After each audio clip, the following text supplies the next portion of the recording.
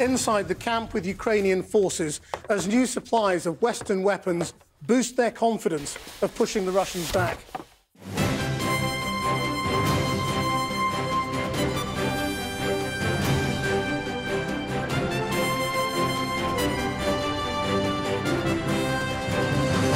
The latest dispatch of Russian propaganda video from the steelworks in Mariupol. The mayor says there are still civilians there and they've lost contact with Ukrainian forces for a number of hours.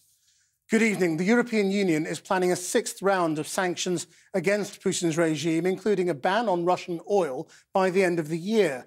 But Hungary is threatening to veto the plan, despite proposals to give it more time to transition away from Russian energy. I'll be reporting from a military encampment in eastern Ukraine and asking whether, rather than sanctions and the oil embargo, it's Western weaponry that's going to make the difference in this war. Also tonight, as the bitter abortion debate erupts across America. Abortion campaigners say it's just the beginning of an assault on freedom. Pro-life states rush to change the law. We'll hear from a Republican strategist and a civil rights activist.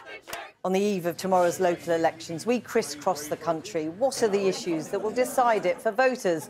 We're in Cardiff and Glasgow ahead of the elections, the first test for the Conservative government since Partygate. A sweeping crackdown on gangs by the man who calls himself the world's coolest dictator. But El Salvador's authoritarian president stands accused of violating the human rights of his own people. But does he care? Llevando hasta los inocentes. Y no creo yo que no sepan quiénes son los malos y quiénes son los buenos. It would be their biggest blow yet to Russia's economy. The European Union has unveiled plans for a total ban on Russian oil imports by the end of this year. But Hungary, which is heavily dependent on Moscow's oil, has already indicated it won't support the move in its current form.